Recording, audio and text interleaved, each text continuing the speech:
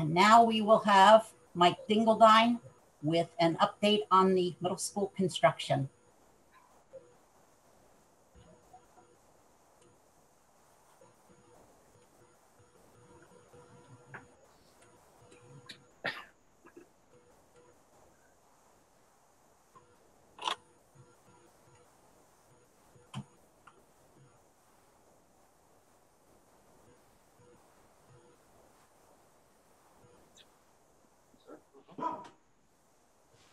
Okay, thanks everyone. Can you hear me okay?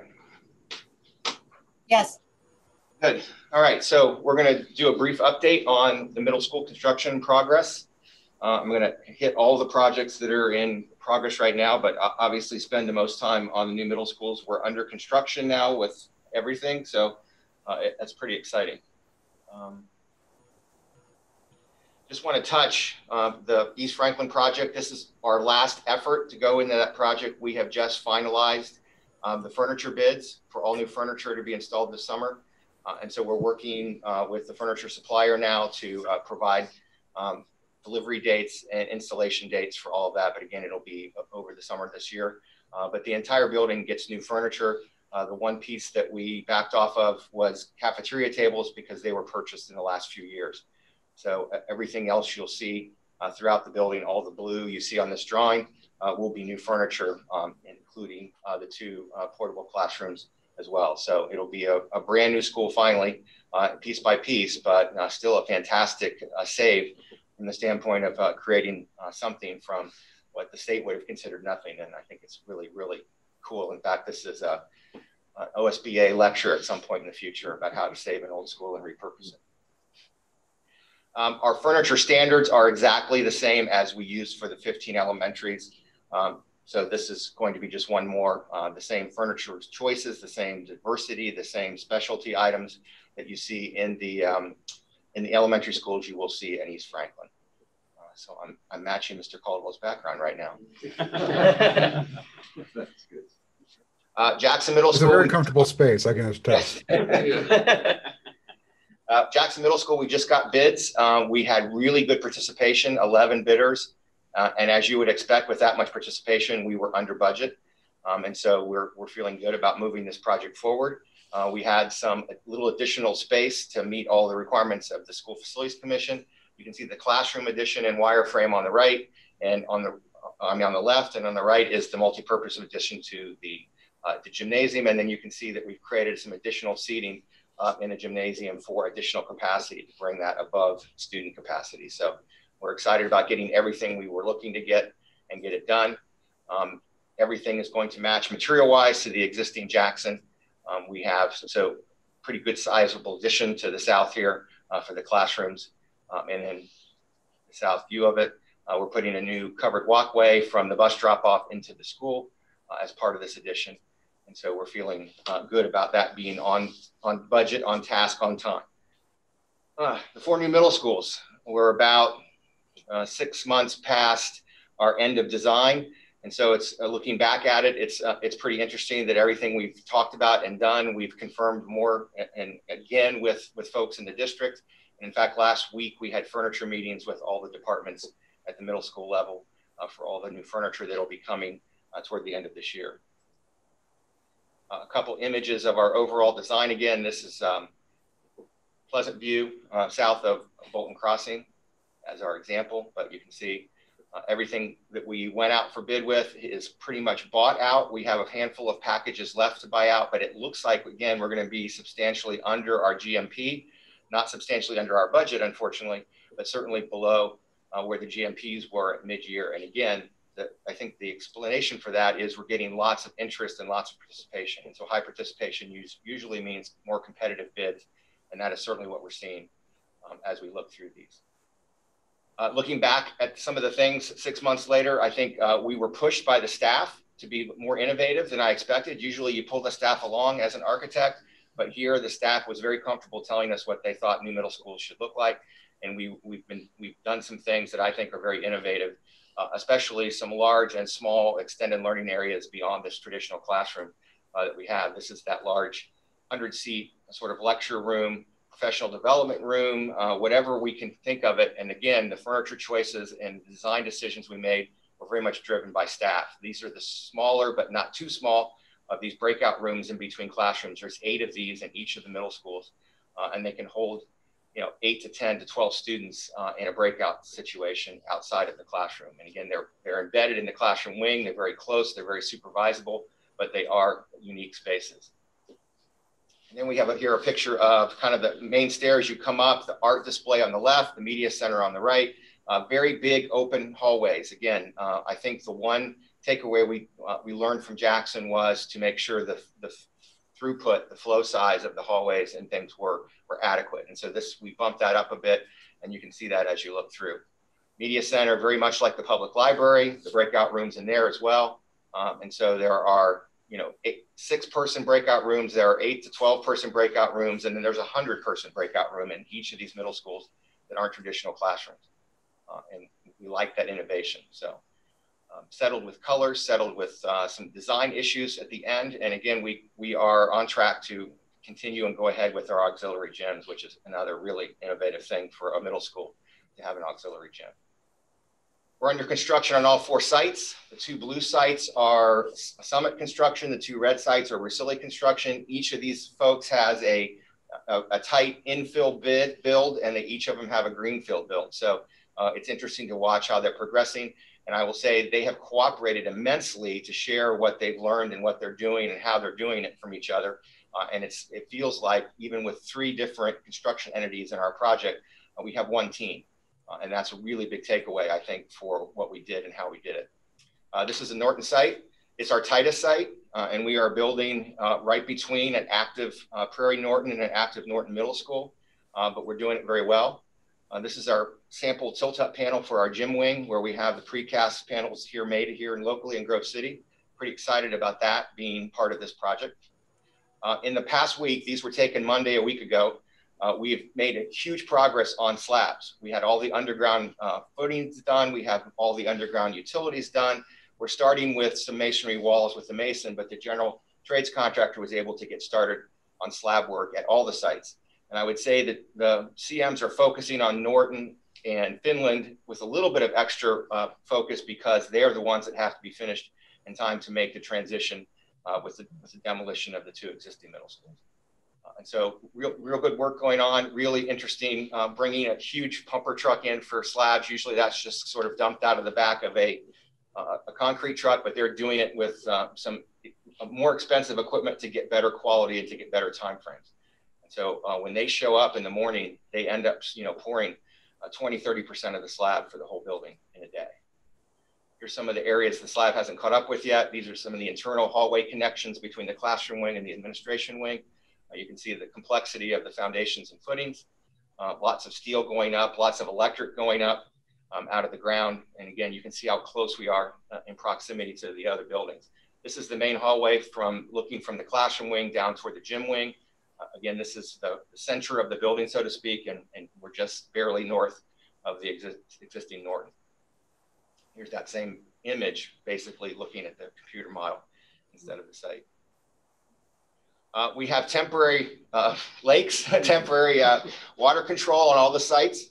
We have stockpiling of topsoil on all the sites. And again, the tight sites have required that we do the retention instead of detention, because we don't have a lot of area to retain water. But these are temporary, and they're planned to go away when we're done, with the exception of Pleasant View. There is a permanent retention pond there, which I'll show you.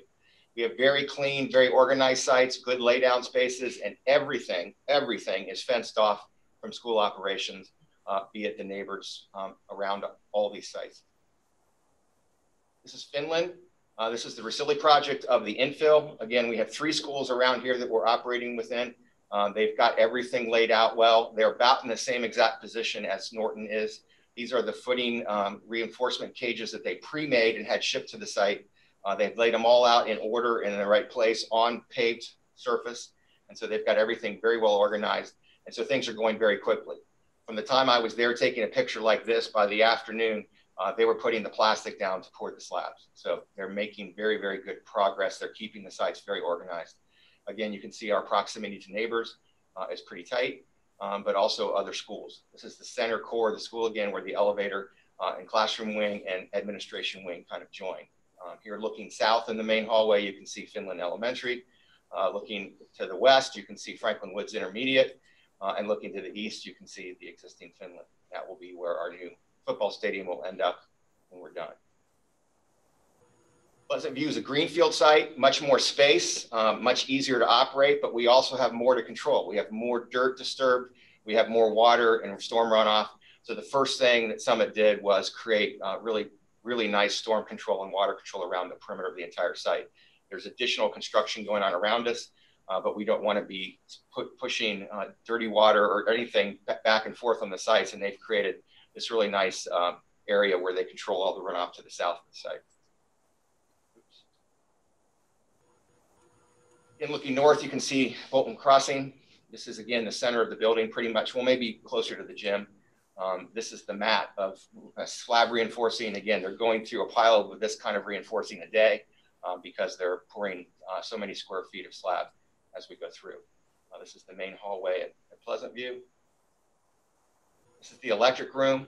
All that underground electric is distributed throughout the entire site. It's underground through the entire building. And the electricians have it all popped up where it needs to be so they can pour the slabs, and it all returns to this very dense location.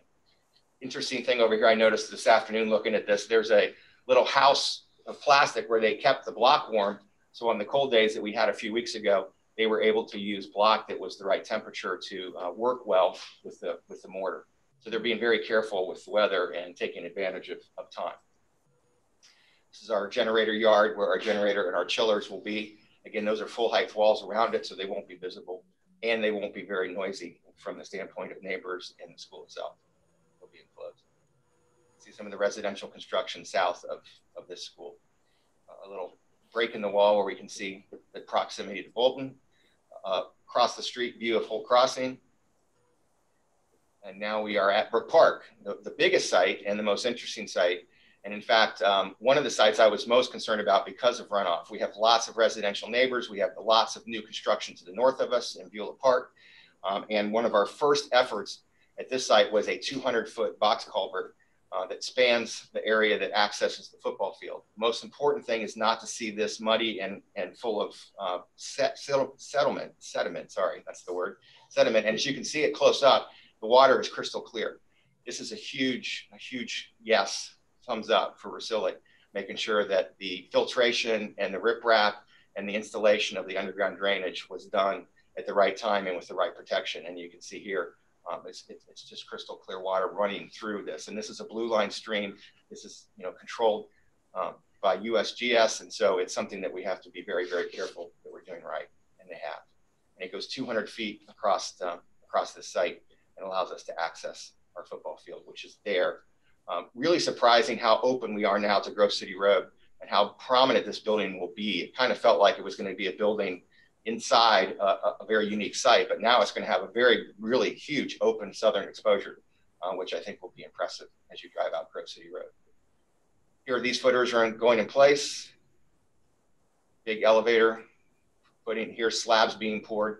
Again, they hadn't started when I got there. By the time I left, they're pouring concrete, so they are really on it. Underground utilities getting put in right ahead of the slab work. This is the masonry reinforcing. All of it's on site. The masonry is on site. Again, it's being temperature controlled, and they're able to put up as much masonry as the mason crew can do in a day. This is really impressive effort. There's a huge protection fence around this tree, and it's all the way out to the drip line of the tree. It's not just around the trunk of the tree. This is a huge, I think, save in terms of the sort of character of this site to have this at least 120, 130-year-old tree stay as part of this new school site. And I know Grove City asked us to be very careful with it, and Russilli's done a great job of protecting it. Another thing I'm impressed about, they put down the base paving everywhere. That's another reason why I think the drainage is working so well. It's contractors are parking where they're supposed to be. There's places where architects can park and not get full of mud. And the runoff is amazing. This is a permanent retention basin that's in the corner of the site. And because of our blue line stream, we had to do something as deep as retention, but it's already green and crystal clear.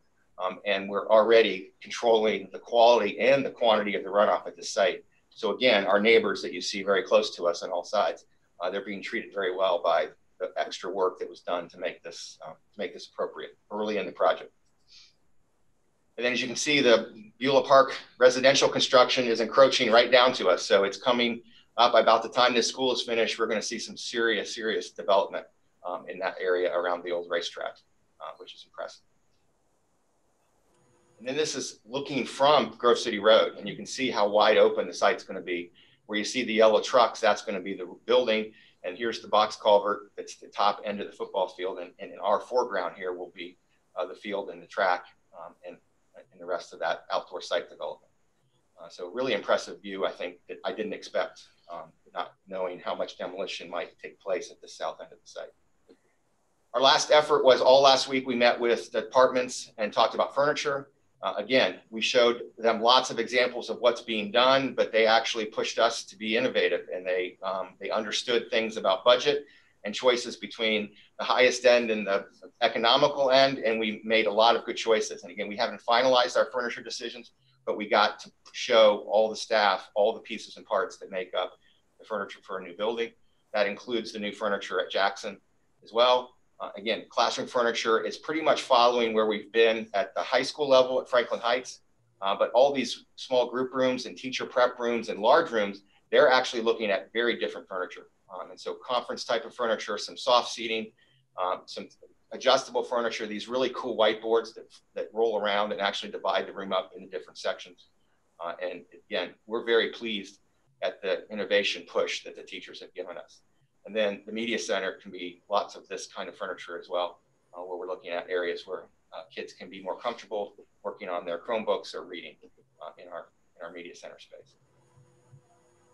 So that's an update. It takes us from probably last fall to this spring. Again, everything's working well, it's on time.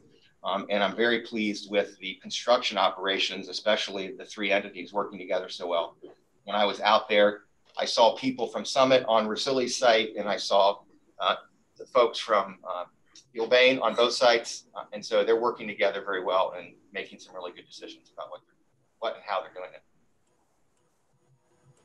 So any questions I can certainly answer. I'll highlight a couple things while you think through the questions. As Mike said, bid day savings aren't all the way in yet, but numbers look good for bid day savings. We also have contingency dollars in the project that we build in, as well as aid to construction. And so we're pretty comfortable. As you move further and along and get out of the dirt, so to say, your chance of unforeseens start to diminish significantly. And so we've been very blessed with very minimal issues as far as compaction rates and a variety of things there. So we're pleased and we're comfortable with where the project's at. The next big push is to make sure that we're essentially fully enclosed before winter hits. And then that'll give them approximately 8 months to do the inside. I don't know if you want to elaborate, but that's pretty much where we're at. Right. And they've made decisions to make sure that happens. Any questions for Mr. Dingledine? I was just going to say, incredibly impressive work, and it's a true joy to just drive around and see the speed that everything is going, and it's just beautifully done, top to bottom. Every detail just seems so well thought out. So thank you so much. And very much a team effort. There's so many people in the district who are instrumental in making things happen. And again, the entities that are all working together are our consultants and the construction folks. It's just really a team effort, and it's, you know, like we've been here before, and it's obviously shows. Okay. Seeing no other comments, thank you, Mike. I always enjoy listening to your updates. Thank you.